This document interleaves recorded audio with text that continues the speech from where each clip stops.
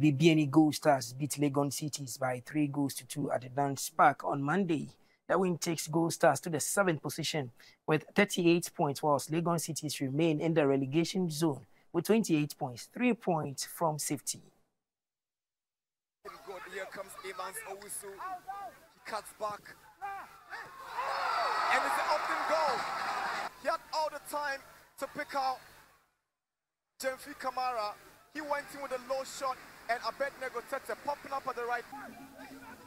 Here's Mreku for Legon Cities. There's a chance. Amega, and that's the equalizer. Legon Cities. That's Mreku's ball. It was harmless, but Amaga pounced on it because Farouk Adams was a Mreku is back for Amaga. Then Amaga goes for glory again. Keeper fails to deal with it first time. Osebosu scores the second for Legon Cities. That's a shocker. Keeper didn't deal with this one well. Joba, the moment he fell on his left foot, he had one thing on his mind. Back to appeal. He sends a cross. Jemfi Kamara, and he finds the equalizer.